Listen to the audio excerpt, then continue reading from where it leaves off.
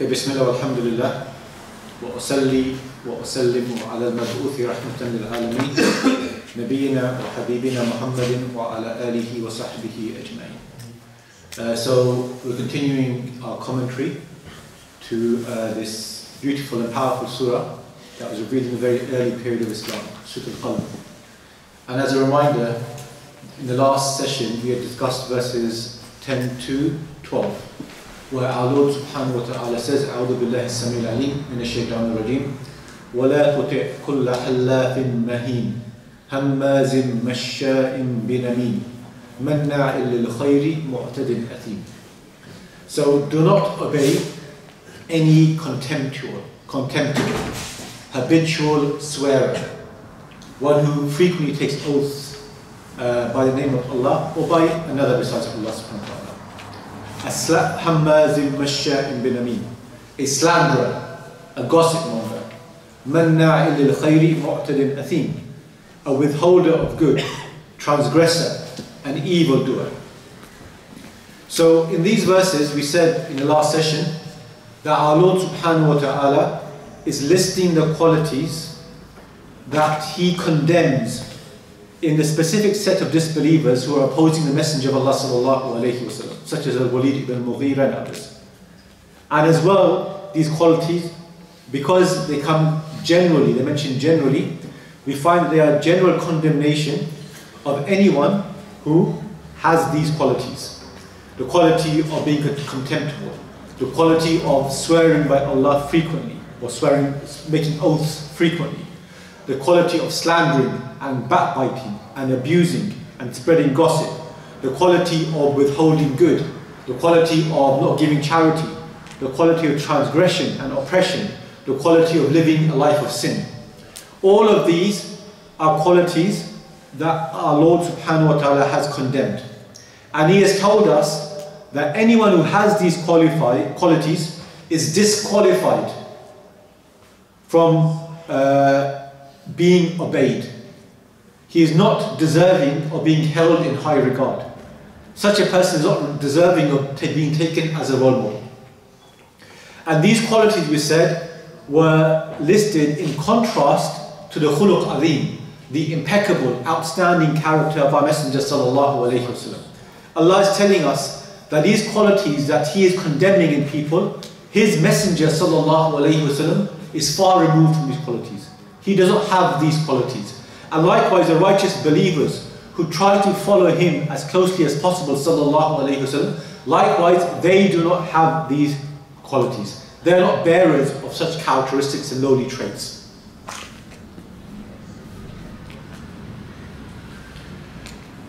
That's a very brief summary of what we discussed last session. Today we'll continue with this list of qualities that Allah subhanahu wa ta'ala has condemned in the disbelievers that were opposing the Messenger alayhi salatu wasalam, and that He has condemned in general as well. So in ayah number 13, our Lord subhanahu wa ta'ala, He says, عُتُلٍّ بَعْدَ ذَلِكَ زَنِيمٌ عُتُلٍّ بَعْدَ ذَلِكَ زَنِيمٌ, cruel. And on top of all of that, ignoble. So the word utul in the Arabic language, it effectively means someone who has got evil khulq, someone who's got bad morals and manners, someone who behaves in a cruel and a coarse manner. It comes from the word atala, which means to drag in a rough and cruel manner. That's the original meaning of this word. So the meaning of the word atul is to be someone who has this base, this mean, this despicable character that leads to him being cruel, to being rough, to being coarse. So we translated it as cruel, but it means a bit more than that. This characteristic, this mannerism of being rough and coarse as well. This mannerism of being, not having these refined morals and manners, not having this khuluq `azim that the Messenger of Allah sallallahu alayhi wa sallam was described with. And then we have the second quality mentioned in this ayah, zaneem. And zaneem is an interesting word, and it has, if you look at the books of tafsir, there are a number of different meanings that they give. All of them are related, if you like.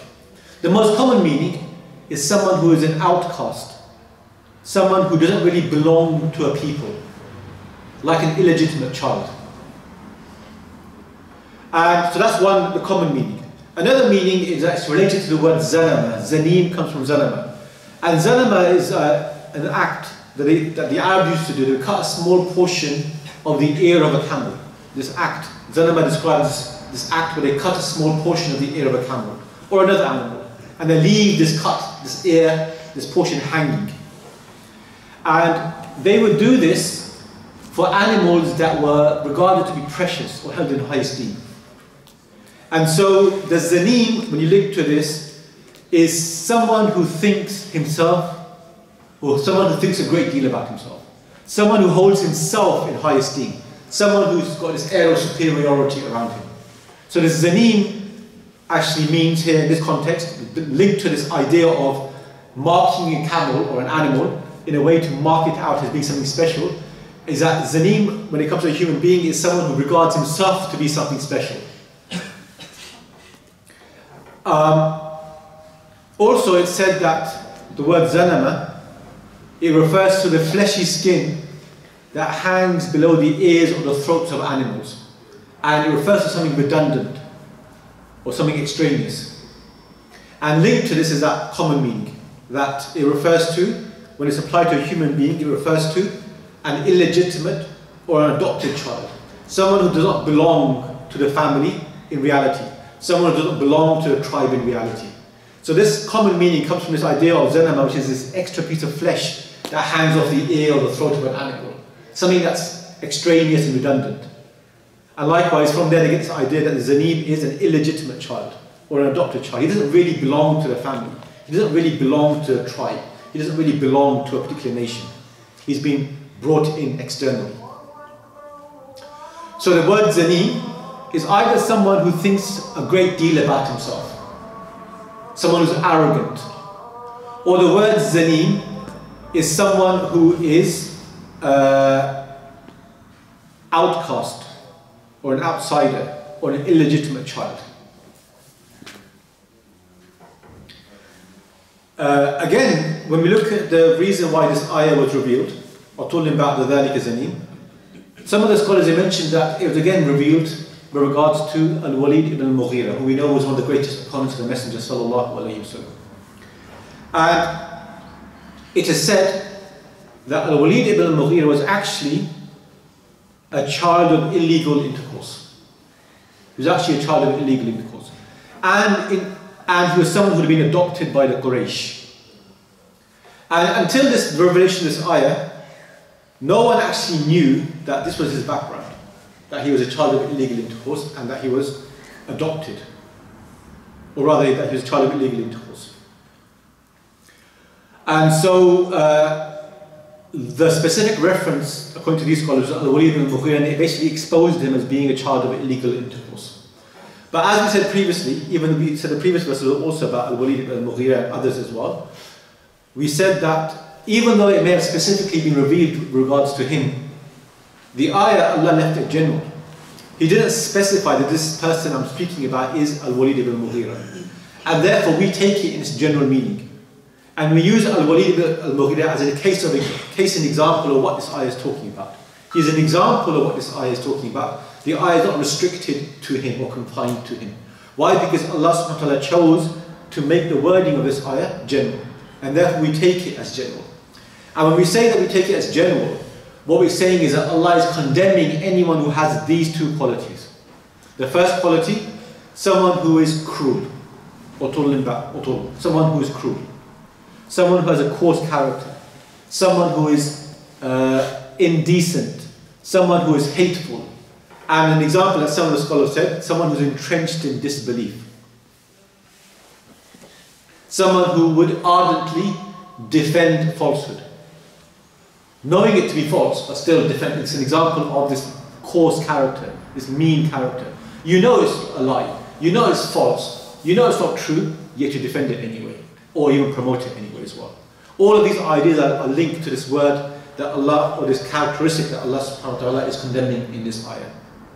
Cruel, coarse, indecent, hateful, entrenched in disbelief, someone who ardently defends falsehood. And this is why Ali radiallahu anhu, when he explained this word, atul, he said it's someone with mean, base morals and manners.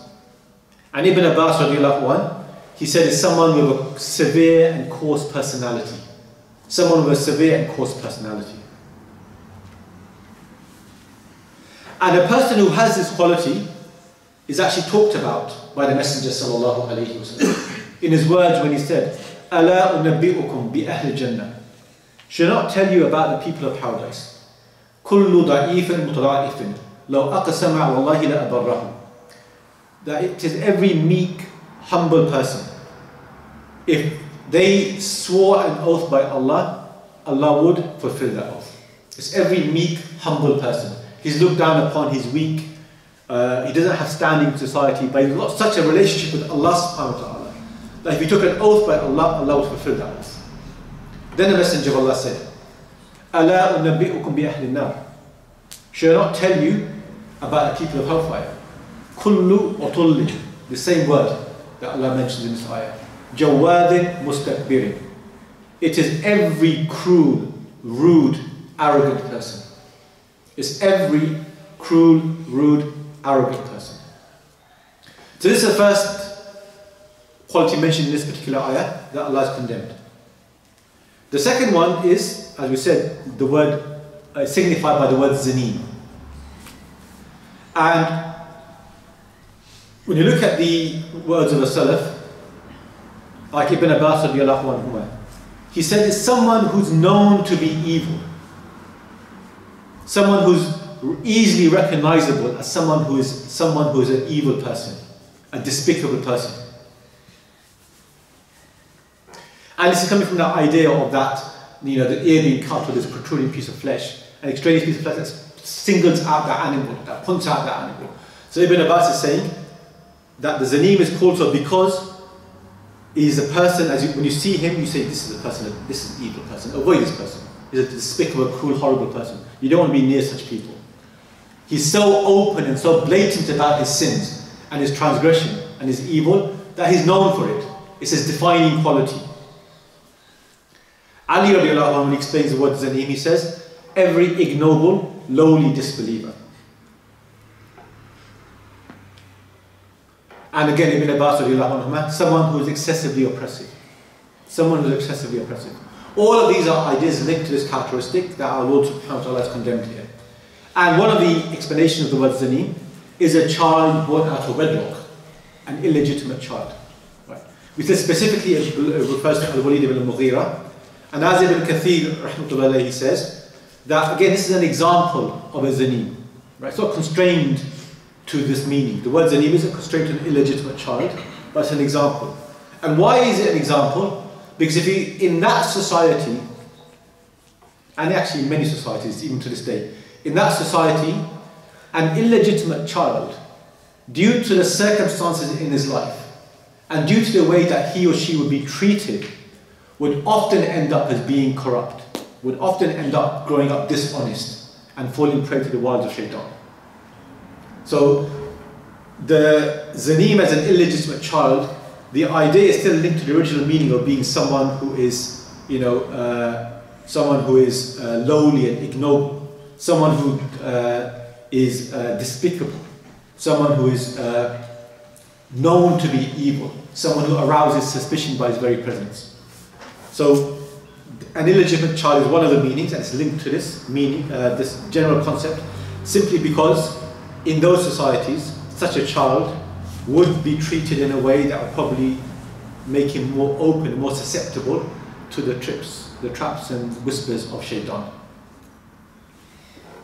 So atul, someone who's cruel, someone who's a coarse characteristic, coarse mannerisms, and someone who's zanim, someone who is known for his evil, someone whose very presence arouses suspicion, someone who is despicable. These are qualities condemned here. عُتُلٍ بَعْدَ ذَلِكَ زَنِيمٍ. Allah, in between saying utul and zanim, you could just say both together with a common mark in between. But Allah uses the word بَعْدَ ذَلِكَ. And بَعْدَ ذَلِكَ means after all that, or alongside this, after all that, بَعْدَ ذَلِكَ. So after all the qualities mentioned in previous to this particular ayah, Allah says بَعْدَ ذَلِكَ زَنِيمٍ. So ba'da dhalik is being used in a symbolic sense to indicate an increase in severity. After all we've described him with, he has another quality on top of this that's even worse. That's even worse. And that is that he is zanim. He is ignoble. He is evil. His very character is evil. So the very fact that Allah said ba'da dhalik before saying zanim shows us that out of this list of qualities that we mentioned so far that Allah has condemned, this is the worst one mentioned so far. This is the worst one. And why is it the worst one? Because someone who is zanim, his heart becomes hard. Someone who is zanim is someone hard of heart. And someone who is hard of heart is someone who is distant from Allah subhanahu wa ta'ala. Someone who has lost the love of Allah in his heart, and also Allah subhanahu wa ta'ala has turned away from him as well. And such a person who's hard of heart finds it easy to commit sin. Such a person has lost the quality of haya, has lost the quality of modesty and shyness, and therefore he perhaps even openly broadcasts his sin and actually publicizes sin and be proud of the sins that he's committing. He is someone effectively who's drowning in sin and living a life of sin and proud of that. Zanim, because of the hardness of his heart.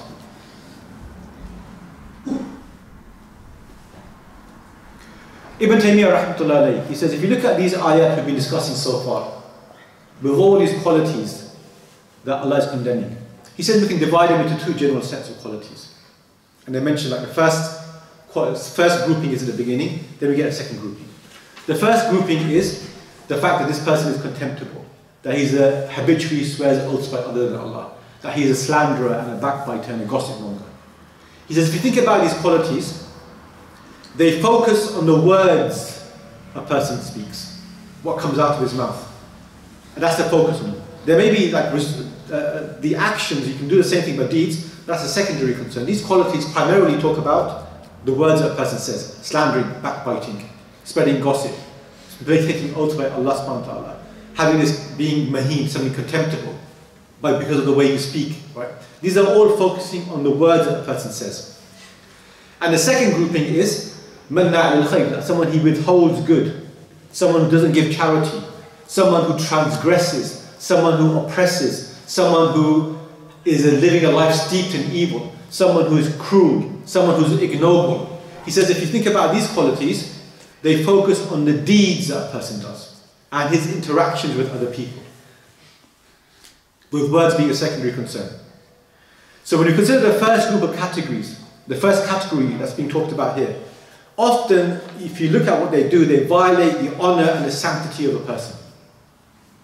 And the second group of qualities, if you look at what they primarily focus on, they violate the rights of another individual, not giving him his due, transgressing against him, etc.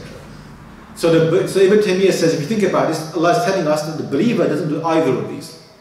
He does not transgress against the person in speech, in words, and neither does he transgress a person in deed. Neither does he violate the honor of another individual, a Muslim, and the sanctity of another Muslim, and neither does he transgress his rights, and neither does he withhold his due. The believer doesn't do any of these two general categories. He also states, Ibn Taymiyyah rahmatullah alayhi, that if you look again these sets of verses, there's two categories of people, if you look at it in a particular way. فَلَا تُطِعِ الْمُكَذِّبِينَ, do not obey the denier, the disbeliever. وَلَا تُطِعْ كُلَّ حَلَّافٍ, and then the rest, and then also do not obey the rest of these people who have these qualities. So Allah is telling the believer not to obey the disbeliever, and not to look up to the disbeliever, and not to take him as a role model, the denier, and also not to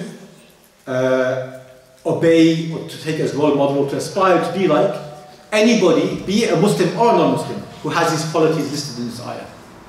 Both are being prohibited, prescribed in this set of verses. Why? Because they go against, they're the exact opposite of the qualities that the believer is enjoined to have. Iman and righteous deeds. إِلَّا الَّذِينَ آمَنُوا وَعَمِلُوا الصَّالِحَاتِ. Iman. So Allah is saying, don't be like the deniers. Don't be like the disbelievers. وَعَمِلُوا الصَّالِحَاتِ, Allah saying, وَلَا تُطِعْ كُلَّ حَلَّافٍ مَهِينٍ, and all the rest of those qualities there.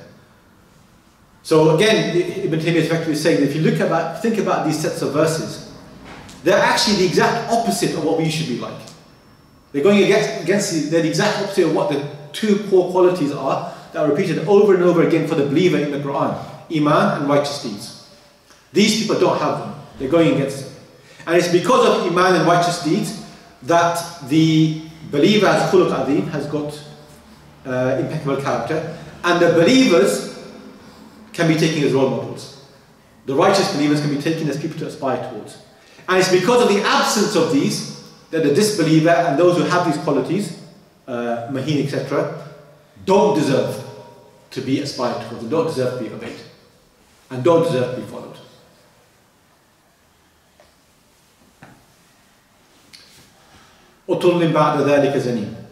One of the benefits we've learned, in addition to what we discussed so far from this ayah, is that we learn from this ayah, because Allah is condemning these two qualities, we learn that Allah wants to see in us the opposite of these qualities. And that is a quality of gentleness. And that's a quality of not being harsh and cruel.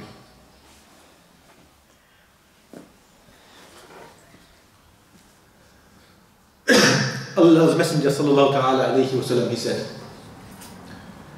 إِنَّ الرِّفْقَ لَا يَكُونُ فِي شَيْءٍ إِلَّا زَانَ. That gentleness does not enter anything except that it beautifies it, except that it adorns it.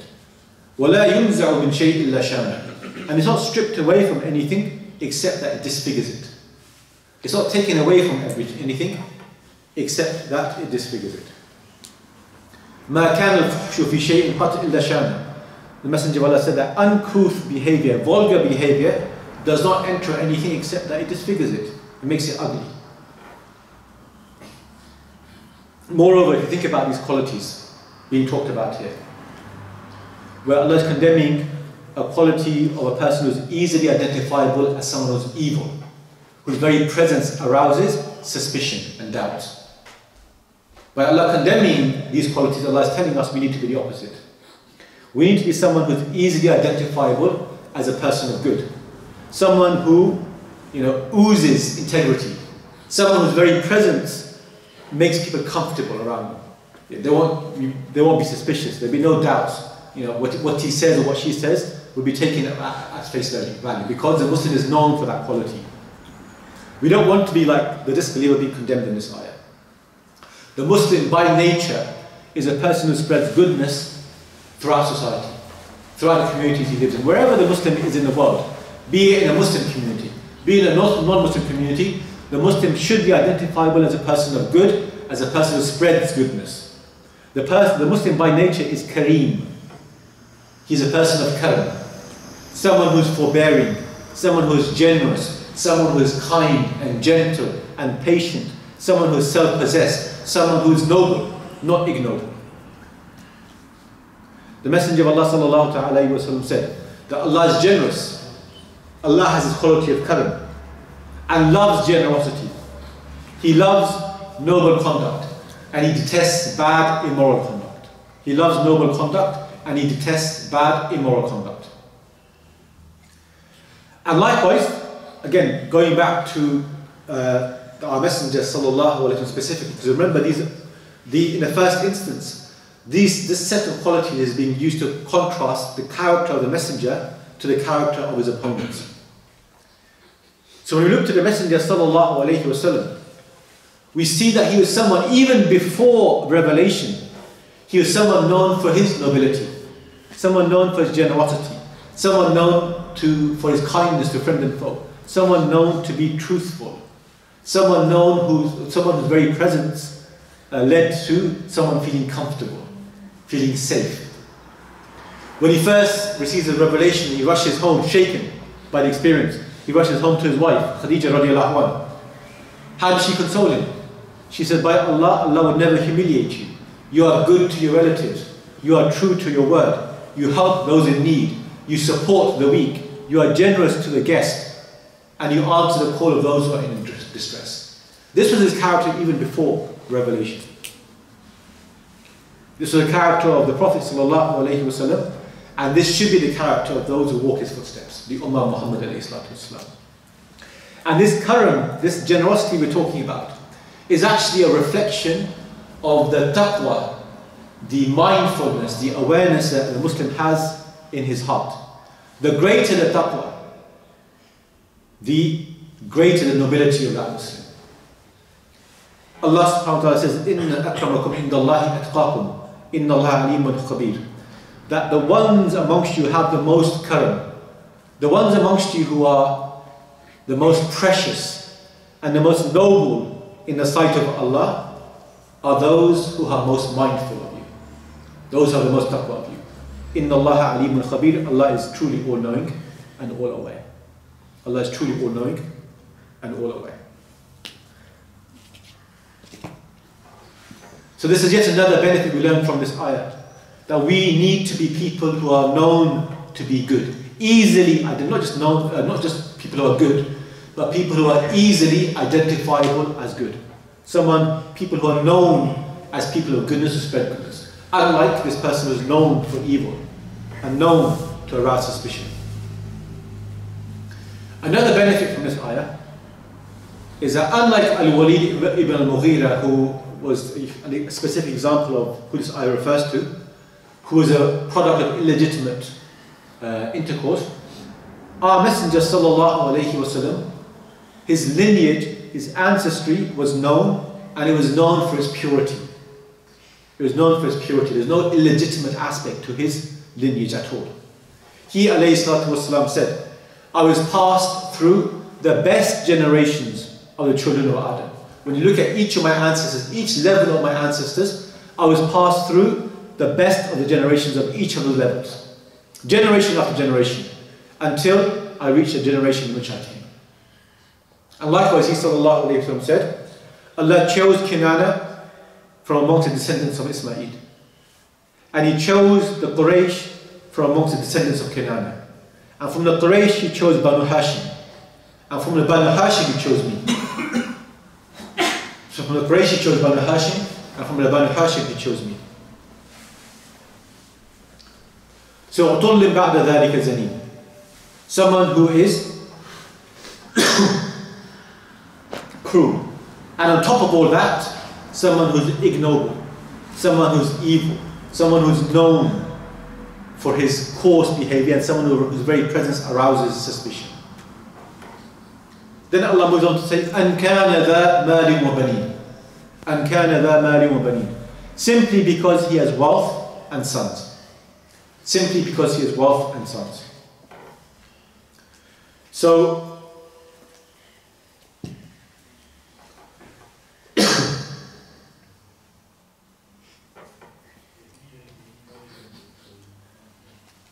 the first thing to consider here is that scholars mention that this ayah, either it connects directly to the verses that have just preceded, i.e. it's a logical progression of those verses. So Allah is saying that He has these qualities simply because He has been blessed with wealth and sons. And He's got status as a result, He's got power as a result. So His power and His status and His wealth, His love for the dunya has made Him like this. This is one understanding of this ayah. Another understanding is it's actually linked to the ayah that comes next in this surah. أَنْ كَانَ ذَا مَالٍ وَبَنِينَ إِذَا تُتْلَى عَلَيْهِ آيَاتُنَا قَالَ أَسَاطِيرُ الْأَوَّلِينَ. Now when our verses are recited to him, he says these are just fables of the ancient. They're just made up stories of the past. So the ayah then means that because he has wealth and children and status and power, again his arrogance is making him think, making him not look to the Quran as it deserves to be looked at. Not contemplate the Quran as it deserves to be contemplated. And he just blurts out without thinking, these are just tales of the past, they're just made up stories. This is another explanation. All of these are not incompatible, they're all actually meant in this ayah. The third explanation, in the majority view, is that it's actually linked to the very beginning of this passage that talks about these qualities that Allah has condemned. وَلَا تُطِعْ كُلَّ حَلَّافٍ مَهِينٍ. I don't obey everyone who is given to making oaths. Don't obey everyone who is contemptible simply because he has wealth and sons. Don't allow his wealth, don't allow his sons, don't allow his standing and his power to deceive you. Right? Don't obey him simply because he's got the status in society. That status in itself doesn't make him deserving of obedience. That status and wealth doesn't make him deserving of being looked up to. Those things in themselves don't mean much. In themselves don't mean much. So these are three explanations of how this ayah connects to either the verses before or the verses after. Who can repeat them back to me?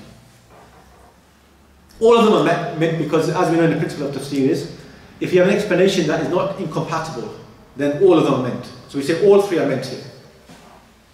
All three are meant. I can tell people who are really paying attention. Go on. Go on. Well, one of them is Walid ibn Mughira. He was said to have a lot of wealth and children as well. That's one of the explanations. Yeah, but that's not what I mentioned. I never mentioned that one. But yes, true. It's true. He's an example of that. Sorry, and that's the reason why just because he has a lot of children, he has his qualities. He shouldn't be deceived by. Yeah, exactly. Okay. Just because he has this wealth and status, etc., don't be deceived by that. Don't be deceived by the fact that someone who's got this wealth and status is somehow deserving of being followed. What else can I say? What else can I say? That's one. So that is the third point. Third one, yeah. The first two, it's either linked to the ayah before or the ayah after. Yeah. So the ayah before is Urtullin ba'da, so that he has those qualities of being cruel and so on because he is. Yeah. And the second one is because he has that, then therefore in the next ayah he rejects the Muslims of the ancients. Okay. So that's how this ayah connects to the verses before and the verse after. We also have qira'at of this ayah, different qira'at. We know that the Messenger of Allah sallallahu alayhi wasallam received the Quran in different modes and he recited it in different modes. And these modes are all from Allah subhanahu wa ta'ala. And they complement each other and they support each other. They're all from revelation. So one of the recitations of this ayah is َأَنْ كَانَ ذَا مَالٍ وَبَنِينَ. There's an extra hamza at the beginning, which is a question mark, a hamza of a question mark, interrogation. أَأَنْ كَانَ ذَا مَالٍ وَبَنِينَ. So the translation is it because he has wealth and sons? Right. So أَنْ كَانَ ذَا مَالٍ وَبَنِينَ is simply because he has wealth and sons. That's the translation. And أَأَنْ كَانَ ذَا مَالٍ وَبَنِينَ, is it because he has wealth and sons? Right. Again, so in this recitation, the linkages are the same. But now Allah is asking the question to make us think and to make us think about this. Is it because he has children and son? Is it because of this that he's having these qualities that's made him like this? Is it because he's got children and sons that makes him easily reject or the revelation? Is it because he has children and sons that you would be more likely to obey him and follow him? Right. So the addition of the question here is really to make us, the meaning is pretty much the same, right? But now it's just making us think. And this is a common theme in the Quran, a common methodology in the Quran. Allah asks us questions to make us stop and think. Why would we actually obey such a person? This is what Allah is actually asking us to think about now. Why? That's the question being asked now. Why, if you have this temptation, this inclination towards obeying this person, why would you do so? Is it simply because he's got the status? Is it simply because he's got, power? Right. Why is it that he has these qualities? Is it because he has got status and power? Is it because his love for this dunya has deceived him? Why is it that he is so readily dismissing the Quran? So just blurting out the fact that it's tales of the past. Why is it? Is it because he's got wealth and children? Is it, again, he's been deceived by these material effects away from what actually really matters? That's one recitation. Another recitation, in kana dha malin wa banin. Instead of an kana, simply because he has wealth and sons, in kana dha malin wa banin. And in is a conditional statement now. Now it becomes a condition. Provided he has wealth and sons. Provided he has wealth and sons. Again, it's a similar sort of reasoning process, right? Would you obey him on the condition that he has got wealth and sons? You're not going to obey a weak person. or a poor person. You're going to obey someone who's, not known, doesn't stand out in society. But you're more likely to, you put a condition, I'm only going to obey such a person because he has wealth and funds. You put that condition on, right? Is it that this condition, that he will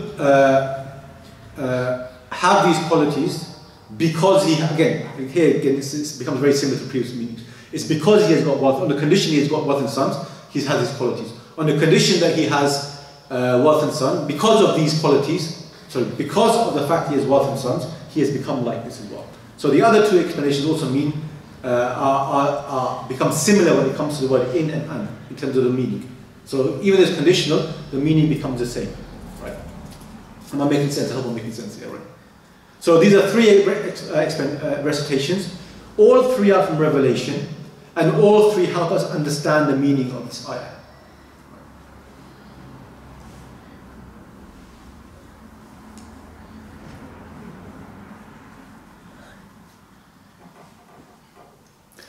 So this conditional thing, in kana, that, will you only follow him if he has got children and sons, power and wealth? Or if linked to the next ayah, such a person is more likely to be ungrateful and end up disbelieving and rejecting the Quran if he has wealth and children. Also linked to the previous verses, such a person is more likely to have these qualities if he has these status and wealth, right, and power. What this additional layer of meaning here is telling us now is that not every single person who is wealthy and powerful has these qualities. You can be wealthy and powerful and still be righteous, right? So by this third level, this third recitation is adding this extra layer of meaning that Allah is telling us that not every single person of wealth is evil. Not every single person of power is necessarily evil, right? You can still have wealth and power and still be a good person. But it's more likely that you might get affected by this wealth and status, and that wealth and status would actually distract you or divert you away from the path of Allah subhanahu wa ta'ala.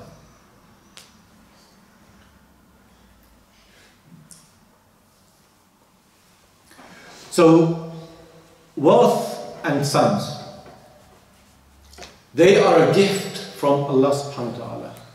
And as such, they should be met with gratitude, with shukr. And the way you meet these gifts from Allah is, the way you show shukr in this area is increasing you in humility, increasing us in servitude to Allah subhanahu wa ta'ala. When we have these gifts, it's wealth and son. But the people being spoken about in these verses, Allah is telling us the opposite of them. Allah is saying instead of them being grateful, they meet Allah's gifts with rejection, and they meet Allah's gifts with arrogance. They're doing the opposite. And in this vein, Allah subhanahu wa ta'ala says again, speaking about Al-Walid ibn al-Mughira in Surah Al-Mudaththir, in a specific instance. Again, the wording is general, so we take the meaning generally, but specifically is revealed with regards to Al-Walid ibn al-Mughira, like these verses we're talking about today as well. ذَرْنِي وَمَنْ خَلَقْتُهُ وَحِيدًا, and leave me to the one I created all by myself. وَجَعَلْتُ لَهُ مَالًا مَمْدُودًا, and granted him abundant wealth and children. Abundant wealth, وَبَنِينَ شُهُودًا, and children always by his side. وَمَهَدْتُ لَهُ تَمْهِيدًا, and I made life very, very easy for him. ثُمَّ يَتْمَعُ أَنْ أَزِيدُ, but then, despite all this, he wants more. He's hungry for more. He's greedy for more. كَلَّا إِنَّهُ كَانَ لِآيَاتِنَا عَنِيدًا. Again, the same thing. What did this wealth and children lead up to? He has stubbornly rejected our revelations. He has stubbornly rejected our revelations. سَأُرْهِقُهُ سَعُودًا, I will make his fate unbearable. إِنَّهُ فَكَّرَ وَقَدَّرَ, he thought and he plotted. فَقُتِلَ كَيْفَ قَدَّرَ, may he be destroyed how he plotted. ثُمَّ قُتِلَ كَيْفَ قَدَّرَ, may again may he be destroyed for how he plotted. ثُمَّ نَظَرَ, then he looked. ثُمَّ عَبَسَ وَبَسَرَ, and then he frowned and he scowled. ثُمَّ أَدْبَرَ وَاسْتَكْبَرَ, then he turned around and became arrogant. فَقَالَ إِنْ هَذَا إِلَّا سِحْرٌ يُؤْثَرُ, and he said, this is only magic. This is only magic. This Quran is only magic. إِنْ هَذَا إِلَّا قَوْلُ الْبَشَرِ, this is only the words of a man. This is only the words of a man. سَأُصْلِيهِ سَقَرَ. And then Allah says, concluding, I will burn him in hell. I will burn him in hell. In these verses, Allah concludes by saying, سَأُصْلِيهِ سَقَرَ. I will burn him in hell. In this surah we're discussing, Allah ends by saying, سَنَسِمُهُ عَلَى الْخُرْطُومِ. We will brand him on his snout. We'll talk about this, the meaning of this, in the next session, inshallah. So, wealth and gifts in and of themselves in Islam are not bad things. We regard them to be gifts from Allah subhanahu wa ta'ala. And as I said, these gifts from Allah, they should lead us to being grateful to Allah, not to be ungrateful. These gifts from Allah should not lead us to becoming reliant on this world and greedy for this world. They should actually help us turn back to Allah subhanahu wa ta'ala and help us in our journey towards Allah subhanahu wa ta'ala. So that is generally the meaning of this ayah. Points of benefit we derive from this verse. One of the points of benefit, in addition to what we discussed already, is that we learn from this ayah that wealth and prestige and power often, not always, but often corrupt a person. And as such, a Muslim who is wealthy, a Muslim who has status, a Muslim who has authority, needs to be cautious of this. We need to internalize this fact in ourselves and do not allow ourselves to be misled by the worldly status we might have. It's very, very dangerous. The dunya is a very dangerous thing. The world is a very dangerous thing. It's a very attractive, alluring thing. And it does its best to misguide us and divert us from Allah subhanahu wa ta'ala. As I already mentioned, that wealth and sons are not intrinsically bad. It's not intrinsically a bad thing. They are good when they're put in their correct place. Al-malu wal-banuna zinatul hayati dunya. Wealth and children are the adornment of this worldly life. They're the beauty of this worldly life, for Allah's sake. They're not evil, they're not bad, they're a beautification. But they need to be put in their correct place, which is why Allah goes on to say, وَالْبَاقِيَاتُ الصَّالِحَاتُ خَيْرٌ عِنْدَ رَبِّكَ ثَوَابًا وَخَيْرٌ أَمَلًا. But lasting good work, or good works that will eternally last, they are better in the sight of your Lord in terms of reward, and they are better grounds for hope. Not your children, not your wealth. What's the better ground for reward and hope is the righteous deeds. Put wealth and children and property and everything, put that in its place. Don't let it divert you from wal-baqiyatu salihat. And also we learn from this ayah is that even though wealth and sons are intrinsically not bad,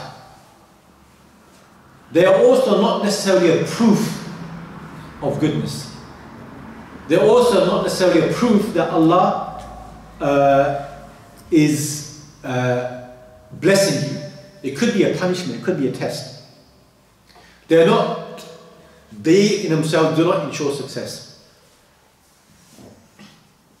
Allah subhanahu wa ta'ala says, وَمَا أَمْوَالُكُمْ وَلَا أَوْلَادُكُمْ بِالَّتِي تُقَرِّبُكُمْ إِنْدَنَا زُلْفَى.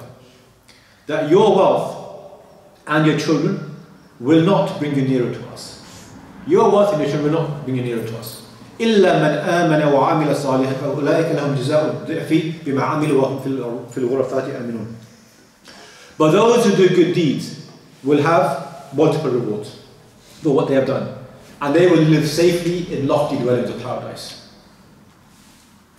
Allah says, يَوْمَ لَا يَنْفَعُ مَالٌ وَلَا بَنُونَ. That last day is a day when wealth and children will not help you. Wealth and children will not help you. إِلَّا مَنْ أَتَى اللَّهَ بِقَلْبٍ سَلِيمٍ. Except for one who comes to Allah with a sound heart. This is the only thing that helps in the last day. The sound heart. And the heart remains sound when it is detached from the dunya. Right. We can help. There's nothing wrong in Islam, as I said. There's nothing wrong in Islam with having wealth. We can earn money. We have a good standard of living. Yeah, you can have a good quality of life as well. That wealth is not a problem so long as it doesn't enter our hearts. The minute the wealth and the dunya enters the heart, that's when the heart loses its soundness. That's when the heart loses its correctness. It starts becoming diseased. And no longer إِلَّا مَنْ أَتَى اللَّهَ بِقَلْبٍ سَلِيمٍ.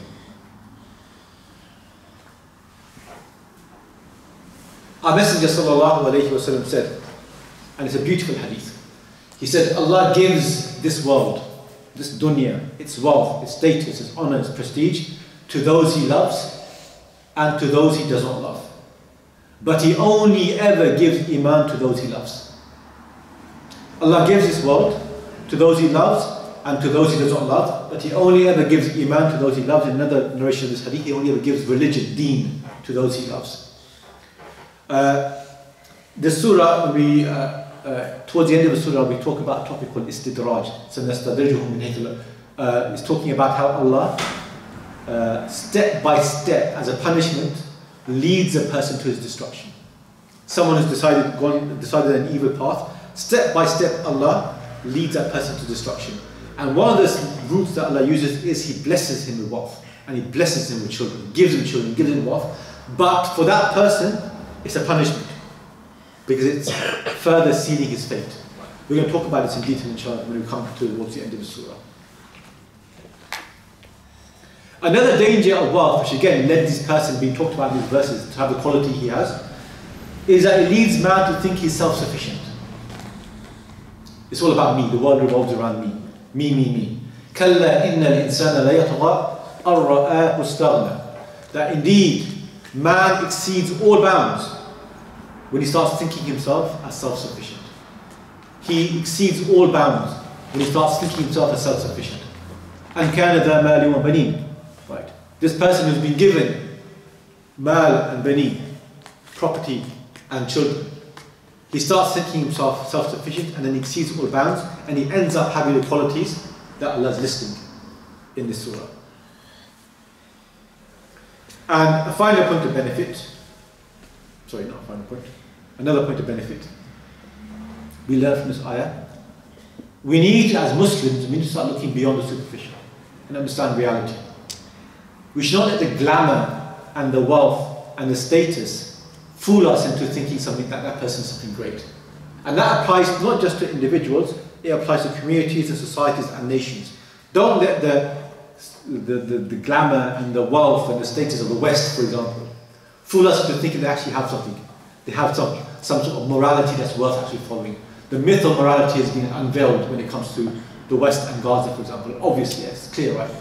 The myth of democracy, the myth of values, the myth of the standard of law, the myth of justice, the myth of having a moral code, all of that's been unveiled for these, it's been highlighted and proven to be a complete and utter lie. Don't let their wealth and their status, and unfortunately so many Muslims in the world do this very thing when it comes to the West. These guys are powerful, these guys have got money, these guys have got, they're running the world, therefore we should try to be like them. We need to look beyond the superficial. Right? Don't let the glamour and the wealth and the status of individuals and nations fool us. Piety does not, and strength and greatness does not lie in these things. Right? It lies in our relationship with Allah subhanahu wa ta'ala. And this is why, when Allah talks about Qarun and the great wealth that Qarun had, and Allah talks about the two groups of people who, in response to Qarun's wealth, one group who couldn't see beyond the glamour, and one group who saw beyond the glamour. Right? فَخَرَجَ عَلَى قَوْمِهِ فِي زِينَتِهِ. He came out before his people in all his glamour. قَالَ الَّذِينَ يُرِيدُونَ الْحَيَاةَ الدُّنْيَا يَا لَيْتَ لَنَا مِثْلَ مَا أُوتِيَ قَارُونَ. Those who desire the life of this world, they said, if only we could have something like what Qarun has been given. إِنَّهُ لَذُو حَظٍّ عَظِيمٍ. He is truly a man of great fortune. Their love of this world, and this is one of the diseases, one of the punishments, one of the effects of loving this dunya, is that it makes you very superficial. Right? It makes you very superficial. Their love of this world made them say, if only we could have something like he's got, what he has, if only we had it as well. He's truly a man of great fortune. But then Allah says, وَقَالَ الَّذِينَ أُوتُوا الْعِلْمِ. But the people of knowledge, those who could see beyond the superficial, who understood the reality, وَيْلَكُمْ ثَوَابُ اللَّهِ خَيْرٌ. Woe to you, shame on you.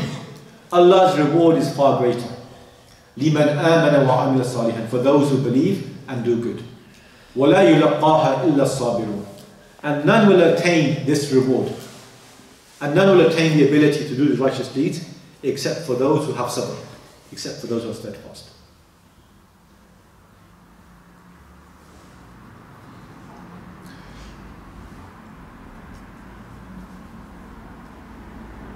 Ibn al-Jawzi rahmatullah alayhi says, and this is where we conclude, he said, do not be deceived by a person's eloquence. Do not be fooled by his prayer, his fasting, his charity, his seclusion. The real man, the real servant of Allah is someone who sets store by two things: protecting the limits set by Allah and sincerity in action. He preserves Allah's hudud. He sets the boundaries Allah has set. He doesn't overstep that. He doesn't go beyond them. He doesn't transgress and encroach onto the haram. And sincerity, he's always sincere not to people. He's not doing things for the sake of people. He's sincere to Allah subhanahu wa ta'ala. He said, how many worshippers, how many people who pray and give zakat, how many have we seen who violate the limits set by Allah subhanahu wa ta'ala? They backbite, they do the haram, they surrender to their lusts and desires. How many lessons have we learned? How many people have we seen from people who outwardly seem religious, but what they're doing is for the sake of this world? The sincerity is not there. This disease, he says, you'll find it in different limits, different levels amongst mankind. But the man, the real man, is the one who takes into account the limits of Allah and what has been obligated upon him, and then commits to it. This is the reality. And inshallah we'll stop there for today.